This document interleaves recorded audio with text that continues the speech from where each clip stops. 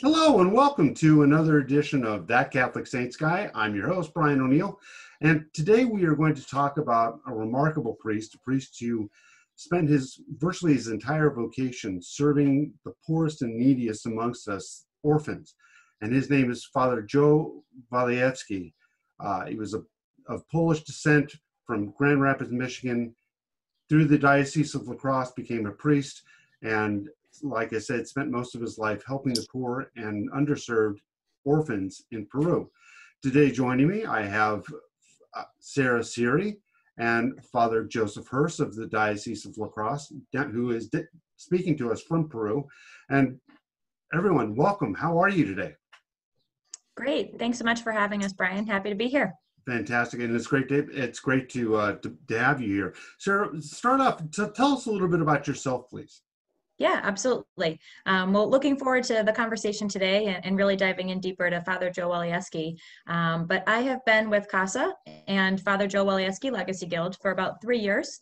I was working for a small Catholic college in the Northeast and had an opportunity to travel down to Casa Hogar with a mission trip, really, and was just captured by everything that is happening there, and Father Joe's legacy and the family model and the structure of how CASA cares for the children, their community, and the staff, everybody that is part of the larger CASA family.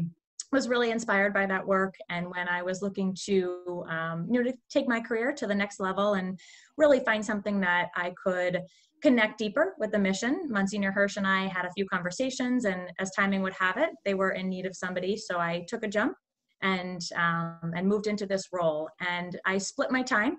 About 60% of the time is spent down in Peru, right on site at Casa Hogar, and the remaining time is spent in the Diocese of La Crosse, both sharing our mission about CASA, Father Joe's Guild, and then stepping outside of the diocese to really expand what we're doing for Father Joe and how we're raising awareness and how we're raising just attention around his prayer and his cause for sainthood. That's fantastic. And Monsignor, tell us a little bit about yourself. So I come from the Diocese of La Crosse. I entered seminary when I was 15, and the seminary closed. I didn't know what to do, so I went back home. And I was an exchange student and got interested in Spanish. And it's interesting because in my sophomore year of college, I went to South America to backpack. And part of that time, I heard about a priest from our diocese who was living down here. I saw it as a free hotel. So I got hold of him, and I spent a month with Father Joe Walijewski in the slum where he was in Villa Salvador. And so that ends up being a part of my story.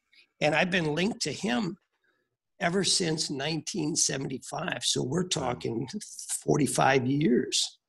And I'm a young priest. Oh, that's fantastic. So anyway, I went to seminary then. I didn't come back to seminary till age 27. And at 27, entered the seminary, and at 32 was ordained a priest. And then I was in grade school work, high school work, in a number of parishes, rural work, Hispanic work, working with Hmong refugees, vocation director for 10 years, vicar for clergy for 5 years. And then the bishop asked me to go to South America, which I had always wanted to go, but I didn't see a door open. So I was sent to Bolivia, to the parish there founded by Father Joe Walijewski for 6 months for an interim period. And then at the same time, there was a need here. And then I was sent here. And I've been here now for 7 years. But I've been involved with Casa Hogar for the last about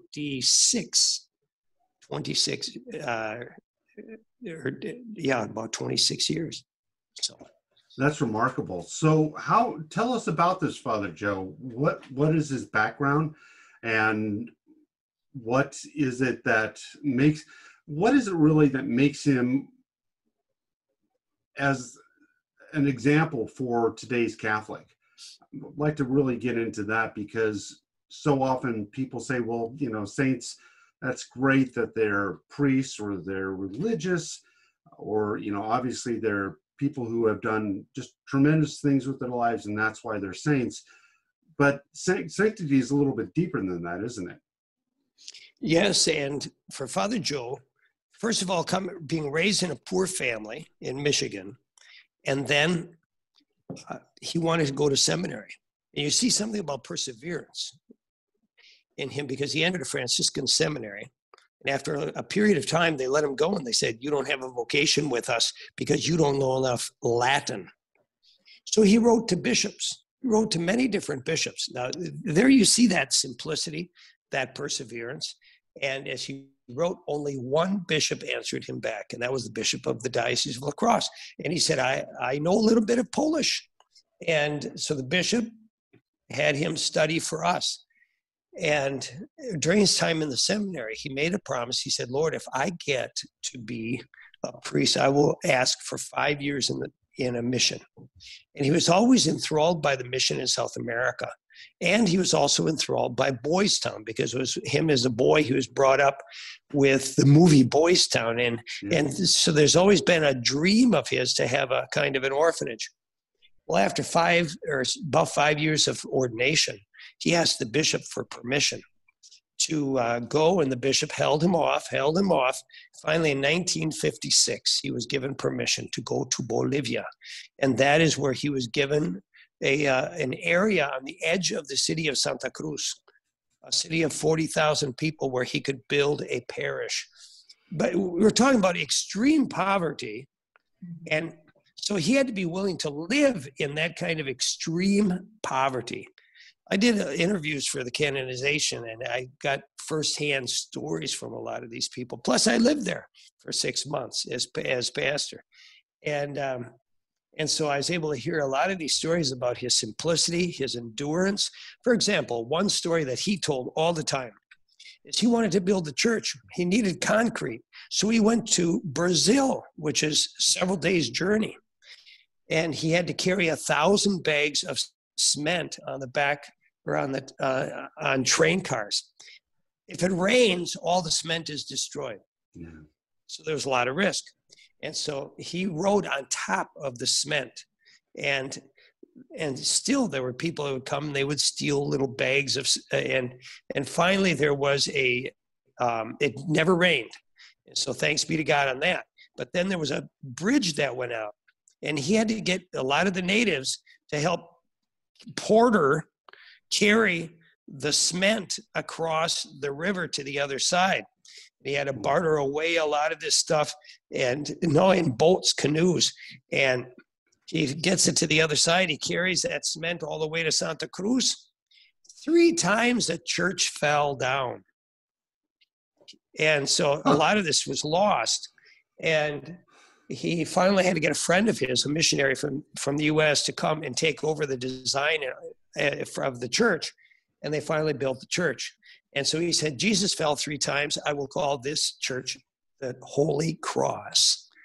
And so that is probably the most famous of his stories. It just shows how he had to have a motivation that was undying. So he started that parish. He was there for 8 years. At the end of 8 years, other members of the diocese took it over. He was sent back to the U.S., spent a little time in Ecuador with the Society of St. James. But then he was in a parish in Thorpe. And in that parish in Thorpe, he befriended who would be his future benefactors, a group of them. And in 1970, there was a terrible earthquake in Peru, in northern Peru, that killed like 60,000 people in a minute.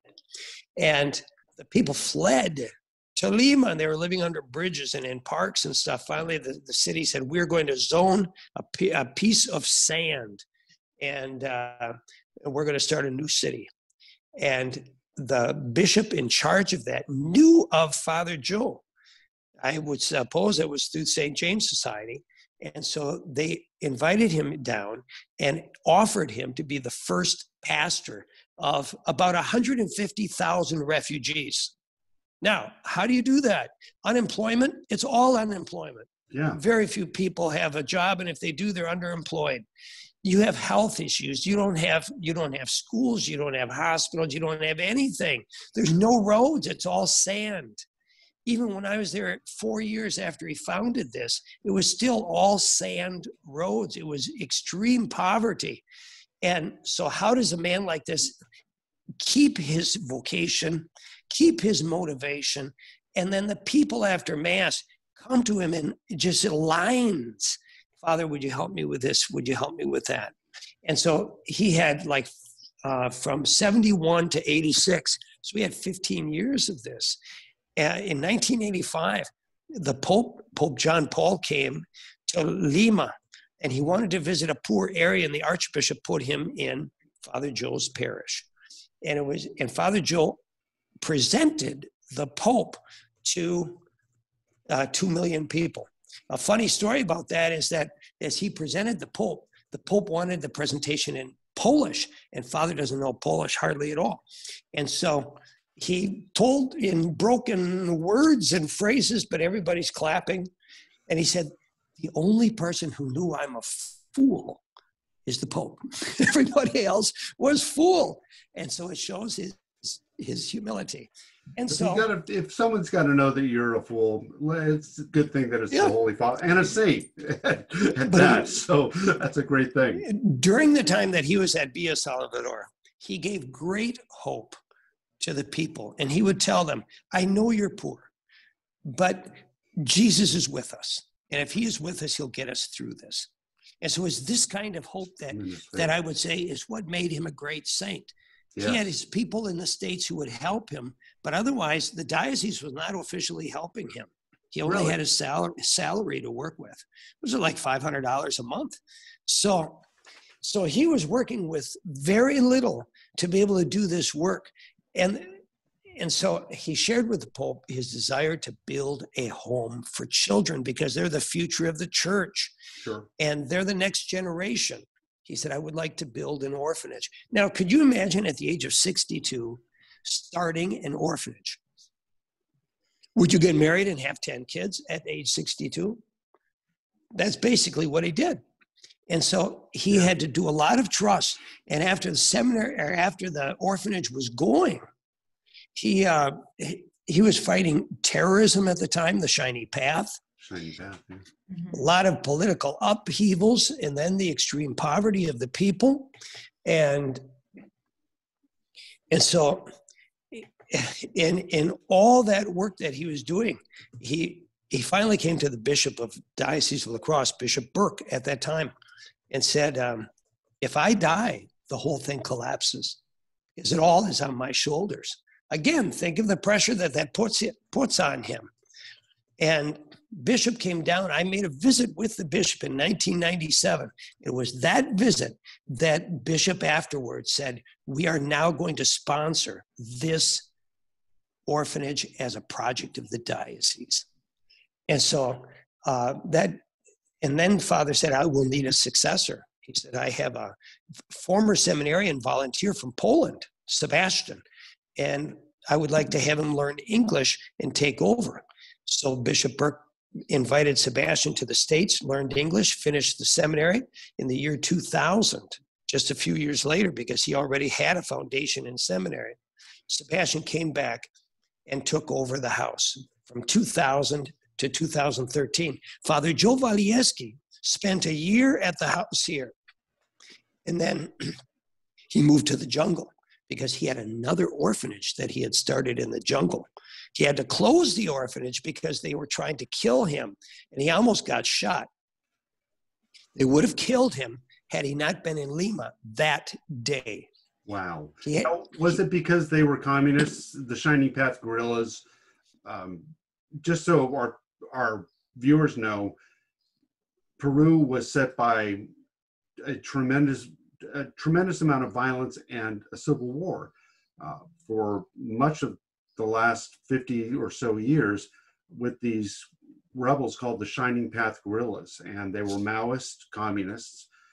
They weren't even, which is, as far as I'm concerned, even worse than Stalinists, which is getting to be pretty bad in and of itself. And so they're fighting. So was it because of these communists they just hated him because he was a man of faith and they hated religion, or was it something else? Anybody who's a leader has to be taken out. Okay. And he was regarded as a religious leader.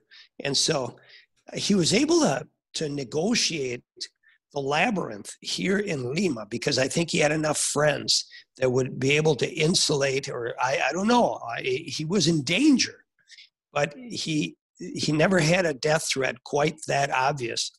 Wow. They actually came to the orphanage in, it was 1990, and they said, we are going to kill him because he enslaves children. And so they took one of the workers to execute, and that worker was able to escape on the way to the plaza. They murdered about 5 people that night. And it was slitting throats and all that. And Father Joe Walijewski was gone that night, and that saved his life. But he was under that kind of pressure all the time. And so, so Father Joe Walijewski, after a year of retirement here at the house, moved to the jungle. And then he lived at that orphanage that was reactivated. Father Sebastian closed the orphanage in 2003, just a few years later. But they converted it then into a nursing home. And that was another dream of his, was to have a nursing home. And he offered it to the Sisters of St. Joseph, a group from Lima. Okay. And so all his dreams were complete. He did these things. Apparently his mom had a dream, or had a vision, or not a vision, but her prayer was, I asked God to give me a son, to let him be named Joseph, that he would be a priest, that he would build a church dedicated to St. Joseph, and that the mother would die on the feast of St. Joseph. All fulfilled. And mother died on March 19, on the feast of St. Joseph. And so Father Joe Walijewski completed all these dreams. And in the year 2006, he had a saying that he would say, my bags are packed. I'm ready anytime the Lord wants to call. And in 2006, he was invited with the bishop. I came down with the bishop and several other priests, and we celebrated his 50th anniversary in the missions, being involved in the missions. And we had a huge festivity here at Casa Hogar, huge festivity in Bolivia. He came back, and only a few months later got very ill. And just before Holy Week, he came here, went to the doctor, and celebrated Mass on Palm Sunday here at the house. We have the picture of him in the procession. And after the Mass, he got sick, was taken to the hospital. And the next day, Father Sebastian called me in the U.S. and said he's just been diagnosed with severe leukemia. And that night, the last person that saw him, he had a saying. He said, don't worry, nothing ever turns out right. Just saying that's the way missions are. But that night, when this guy left, he said, don't worry, everything will be okay. And that night, he did his prayers with his breviary, moved the ribbon, closed the book, went to sleep, and died. I came to the funeral. It was the best funeral of my life. Really? The streets were full. We had 1,000 people in procession, surrounded by other groups. All the kids were let out of school to be on both sides of the roads. And we got to the church, the cathedral, about 5 blocks from here. And the people, it was like a victory. Viva, viva, Padre Jose. And there were bishops, there were priests, there were religious, and 1,000 people. It was a canonization. On the way, I talked to people, and I said, so what do you think? They said, well, I've heard of Papa Juan Pablo, Pope John Paul. I've heard of Madre Teresa de Calcuta, but this is the first saint that I know. Interesting that they would say that the day of his funeral.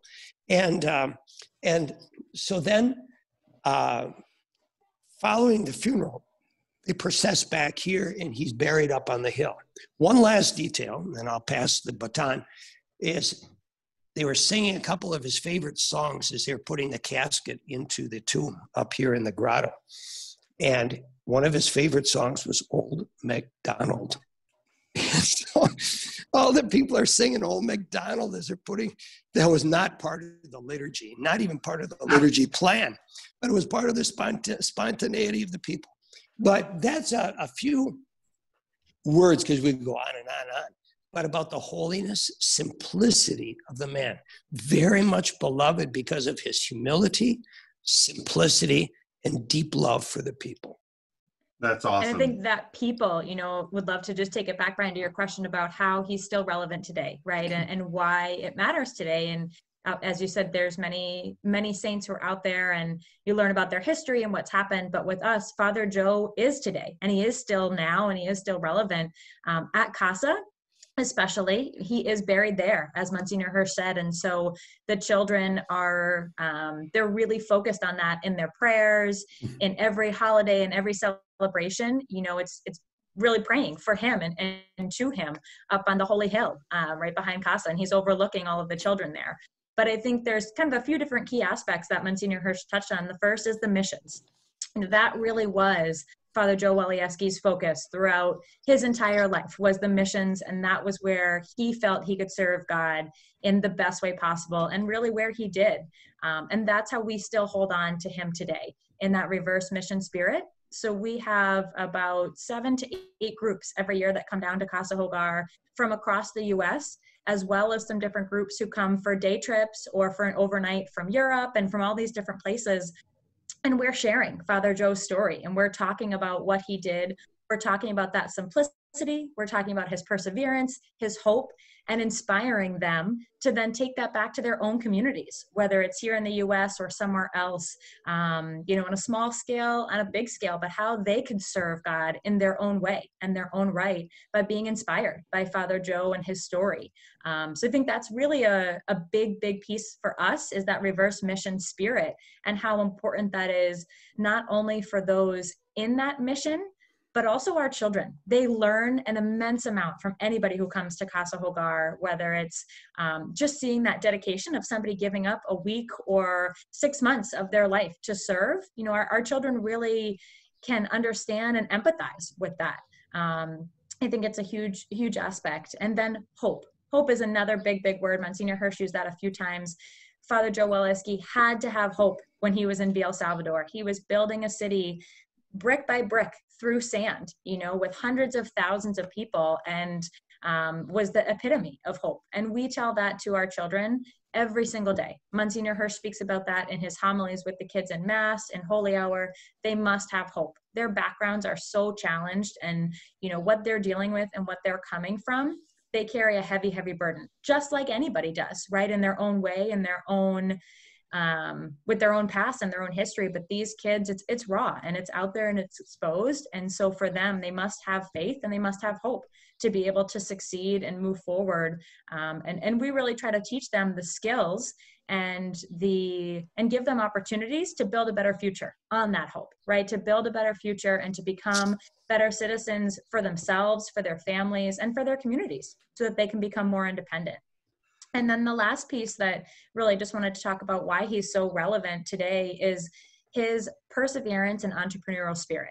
I mean, that is something that is so inspiring, right? What he did, and just the story of carrying the cement across the river. Like, you think about that today, and somebody who would be willing to do that.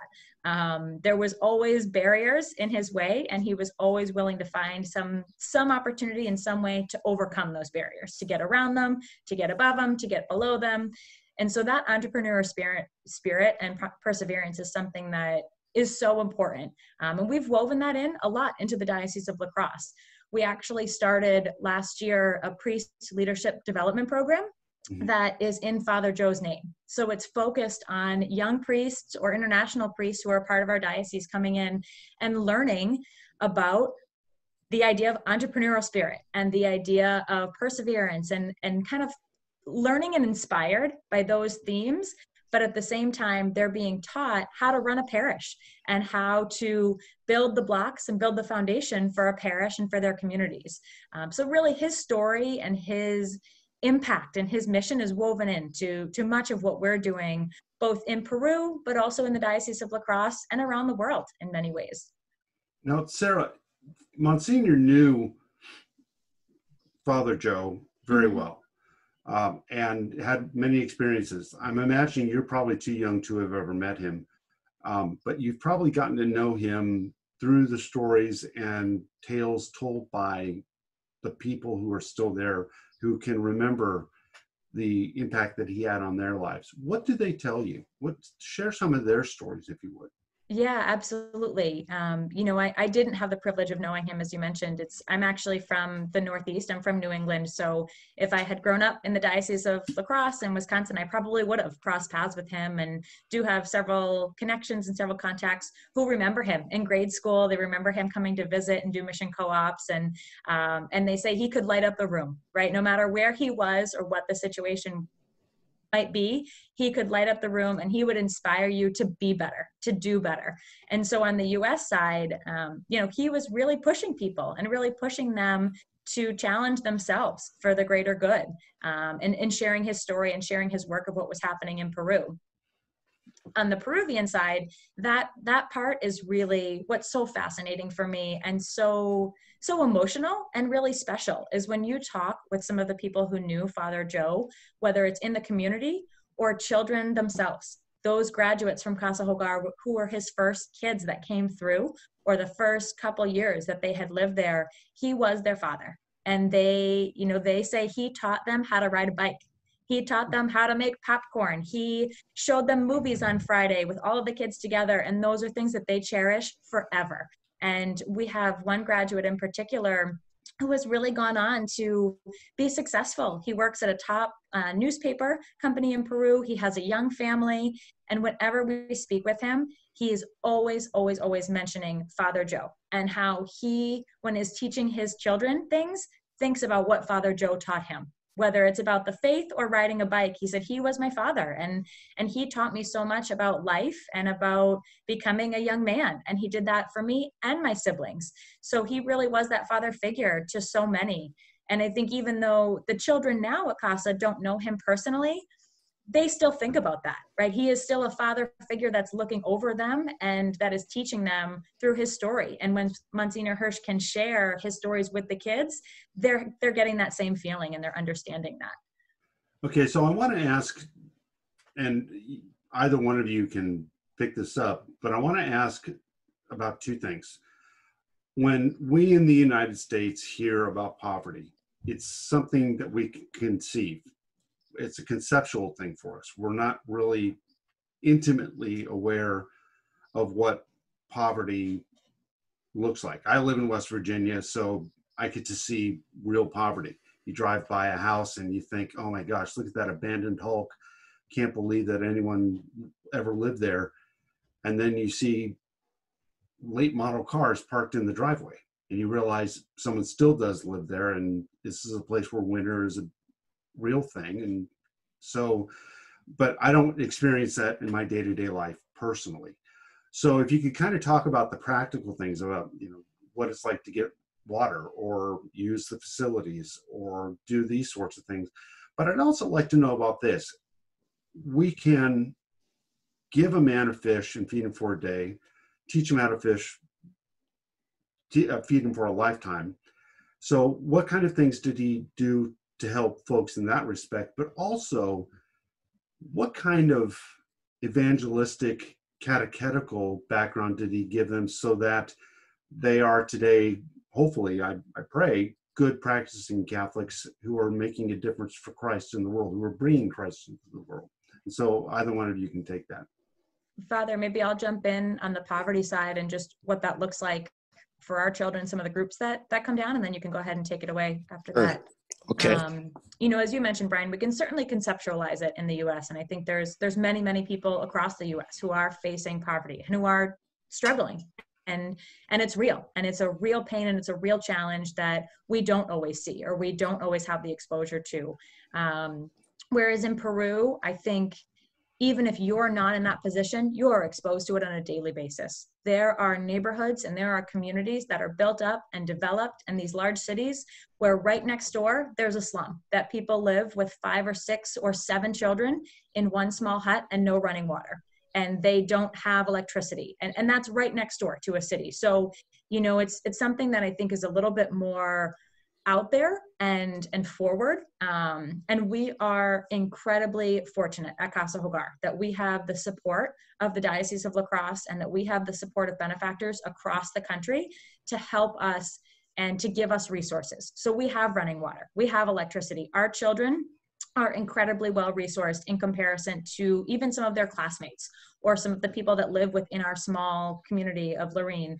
It's a suburb of Lima.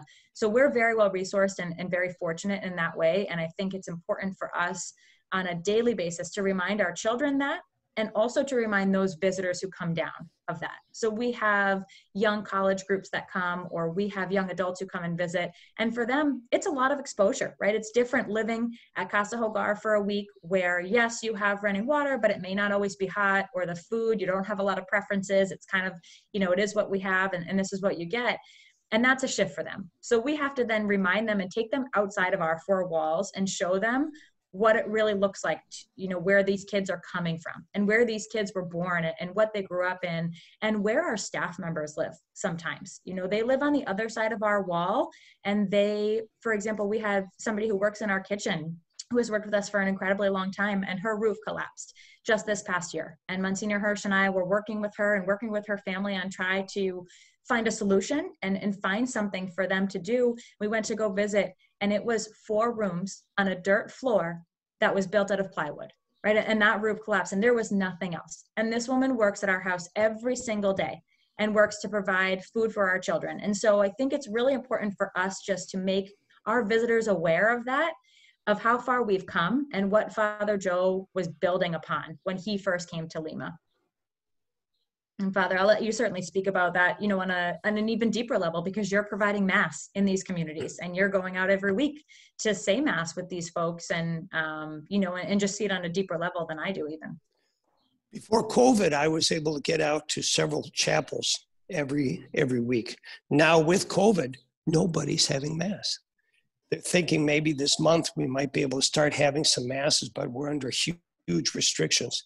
But when you go out into the parishes like this, and I'll bring kids with me to help sing as a choir, they see that they have a responsibility in their reverse mission to be able to learn at the house and be able to bring that back to their families and back to their community. So there's a reverse mission even for them.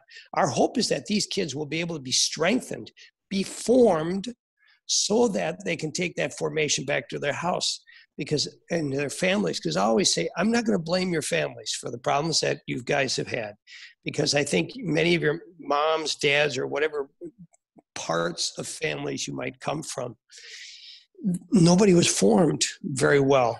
And therefore you have a chance to be able to receive something that they did not have, and you can give that back to them. This is the whole philosophy of Father Joe Walijewski. And so one would be education. One would be getting the health on the kids.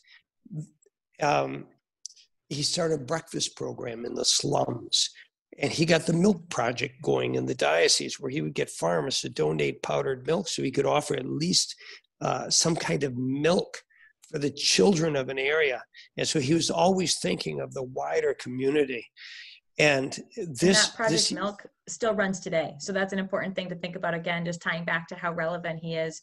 The Project Milk every year sends us 800 bags of powdered milk that we distribute. We use at Casa, but we distribute across the community. And Father Joe Walijewski started that. So we're again connecting back to where there's resources and how we can share them. That's awesome. We only use like 160 bags. Mm-hmm. We get 800 bags and we share them with the community. That disappeared in 2 months once COVID hit, because people were asking us for help.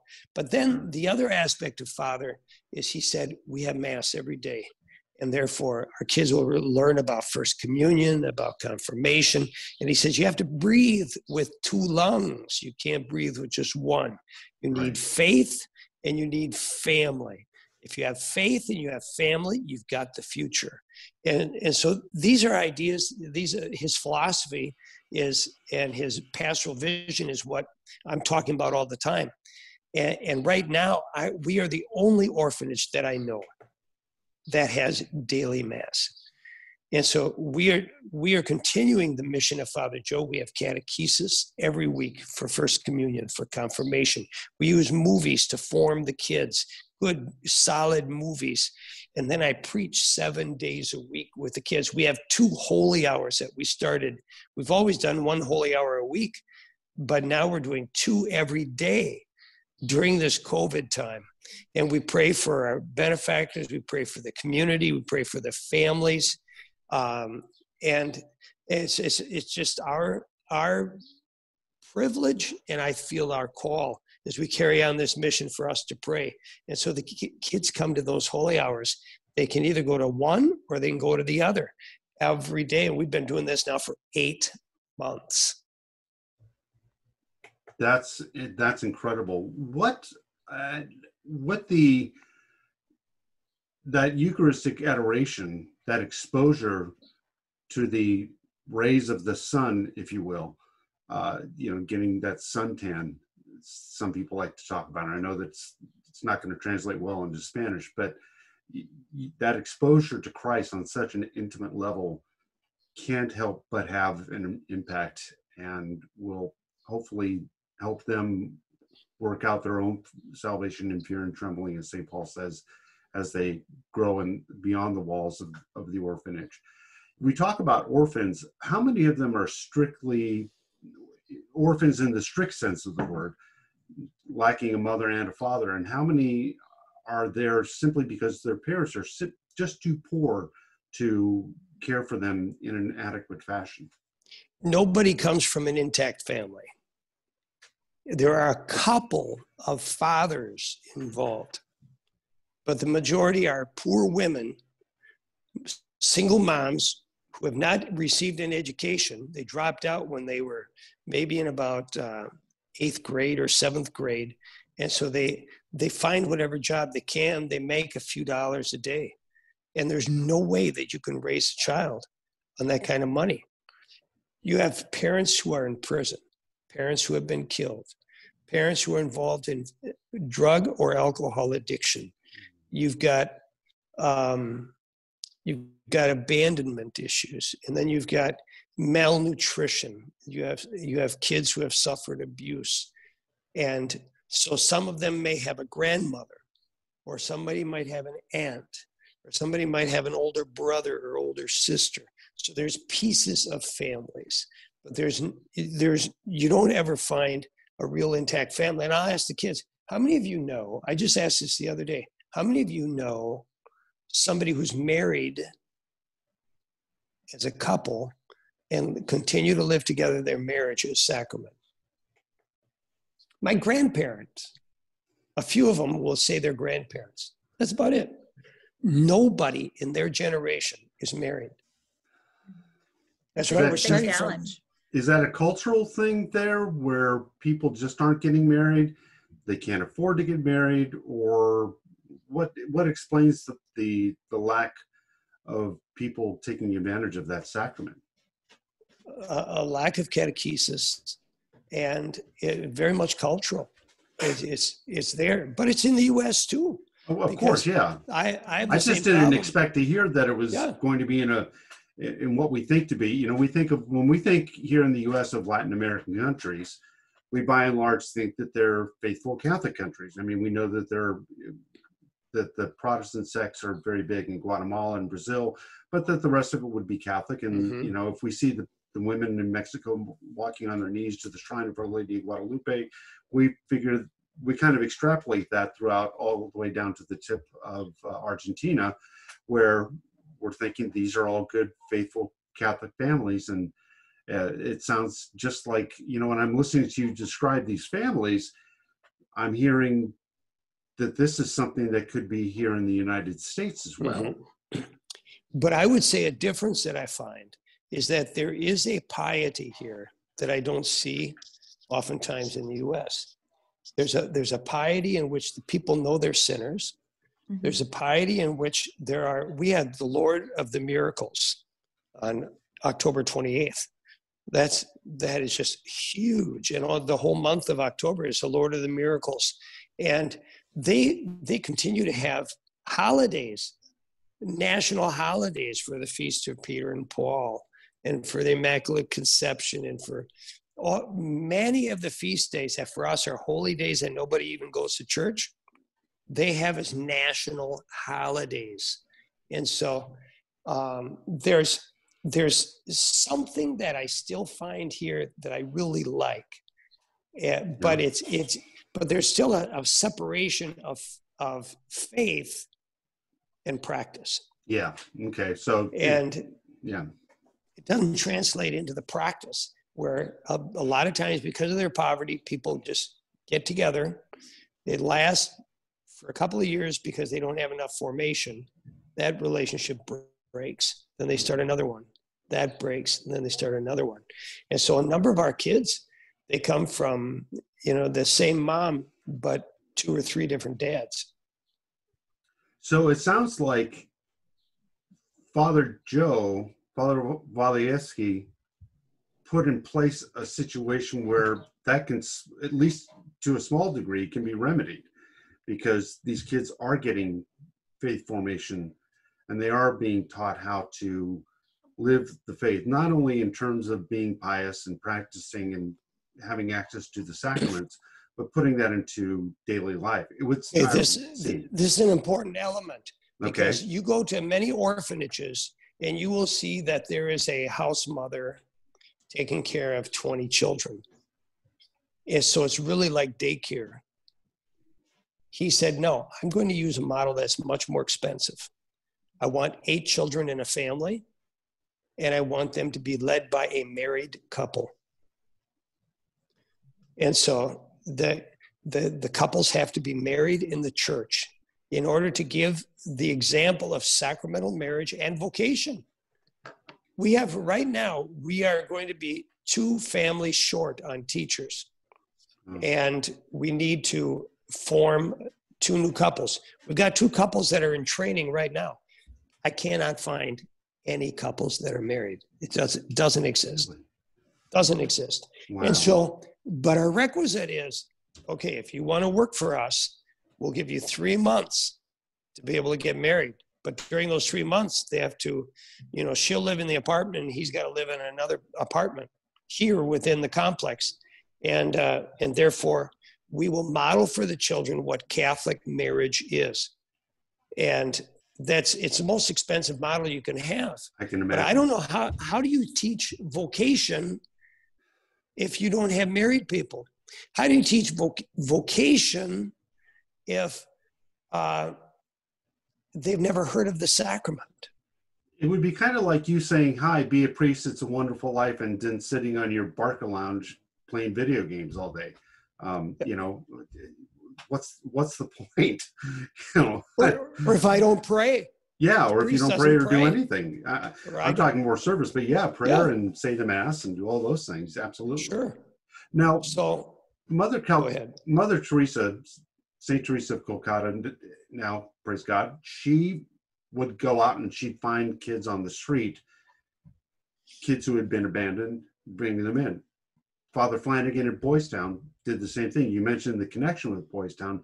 Did Father Joe do this sort of thing, or did he not have any problem having kids come to his door, so to speak? We could have 1,000 kids in our house if we did that. I don't have resources for that. Wow. And so it's impossible. But we have a social worker. We have a social worker who has been here right from the beginning. Now she's working at her house, from her house now, because we can't have somebody that old working actively during the COVID. But she's been the person set up by Father. She knows all the kids who have graduated ever since the very beginning in 1986. And so the people come to her. And so, no, we have no problem filling the house, but people come to us. But I think it's important, based on what you said, Brian, about the historical aspect. And when Father Joe first started, and his inspiration for starting this was because he was doing exactly that. He was doing what St. Teresa was doing, is, he was going throughout El Salvador, and kids didn't have food, or they didn't have shoes, or they weren't clothed. And he was the one that was taking the step to do that. I mean, one of his most famous stories is when he came out of the chapel one day and he had lunch, and he offered it to a little girl, and a piece of newspaper kind of moved underneath, and she moved the newspaper, took the sandwich, gave it to her brother. And he said, why didn't you eat that? I gave it to you. And she said, it's not my day to eat. So he was going out there, and he was finding the children who needed him the most. And when he started Casa Hogar, that was how the first children started to come in. And then he brought on Senor Alcira, who still works with us, as Father said, to really help to bring in the children who needed it the most, and to ensure that we could provide them everything that they needed to be successful. But if we were to do that same thing he was doing years ago, like Father said, we'd have lines out the door. And so instead, we try to find ways to serve the community and serve those children who still have a need in different ways, with things like Project Milk, or with Monsignor Hirsch going out into the community, and with us still giving donations away when we have them, and trying to hold on to that, to just serve those children and those people in need in a greater way. We've been doing the medical mission, or not medical, but the eyeglass mission. And so Father earlier had set up this, having doctors come. We can't do that right now, but we've been running the last number of years eyeglass missions, where we get people that have used glasses. They organize this operation, and we get several thousand people coming every other year. And it's a huge operation. And those are all different ways that he had these kinds of ideas. I'm going to go back 45 years. When I met him, he took me into a big room, and he said, I got to show you this. He says, look, we have a shoe repair machine. Over here, we have a machine for reupholstering. Here's something we can teach women how to sew. Over here, we have another carpentry. Over here, we have soldering and welding. He had all these kinds of things. Why? Because the people needed to learn how to be able to scratch in existence.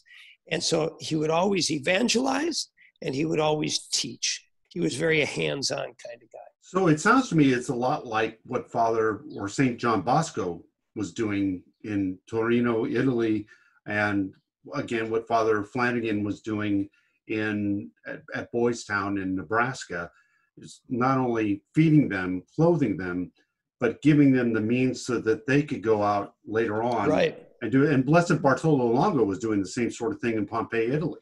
So that's remarkable. That's absolutely fantastic. Now, you folks are very fortunate because you're near Lima, and you have 3 canonized saints there. Hopefully 4 soon, but you have 3. You have St. Rose of Lima, you have St. Martin de Porres, and you have St. Torribius, or St. Toribio. So what kind of impact or exposure for the kids do these saints' lives have? Is there any interaction with them, or telling the stories and maybe bringing them to their tombs as a place of pilgrimage? Talk a little bit about that, because I find that would be fascinating. I wish we had that opportunity here. We are recording this on November 3rd. Today is the feast of St. Martin de Porres. So that was the whole homily this morning. And so we reviewed his whole life. The children have been to, especially the older kids, we've taken them several times to see where Santa Rosa and where St. Martin de Porres have been buried, and also where St. Torribius is buried. But we also have San Juan Macias, and there's Francisco Solano, who are not native born, but they were great missionaries here. So there's like 5 saints. You didn't even know that. That's fantastic. So when we celebrate their feast days, we have the kids do that. And so just like today, the kids will, in the holy hour, I read the whole life of the saint. And some of our families are named after the saints. So we have a family, it's the Porres family, and it's a family of 8 little boys, and they're named for him. And so for them to celebrate that feast day, they'll do a special dinner in their family. And, you know, pre-COVID, if we had visitors there, they would be a part of that celebration, and they'd be a part of that education. Or if we had volunteers, they'd be learning about that with the family and celebrating that.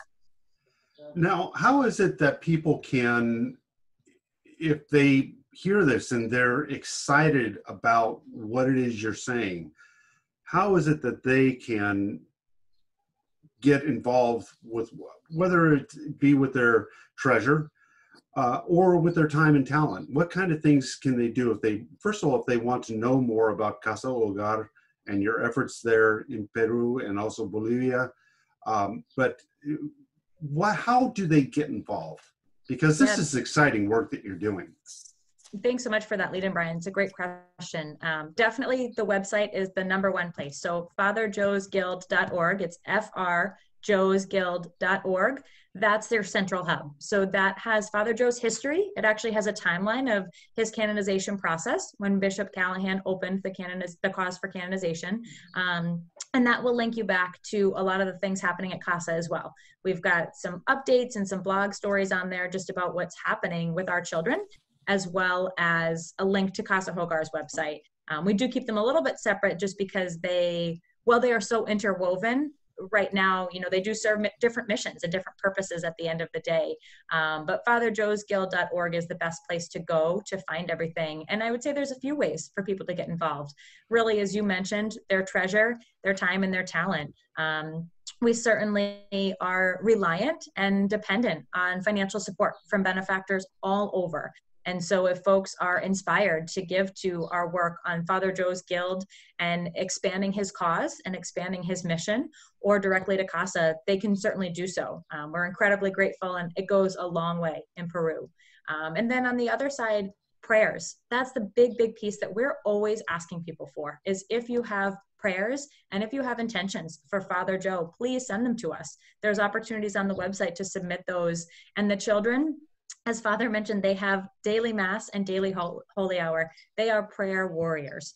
So whether it is somebody who needs a miracle, or there's just something going on in your family that you're really needing somebody to put a few extra words up there for you, the kids are incredible prayer warriors. And so we're always asking people to submit your prayers, and the kids love to hear about it.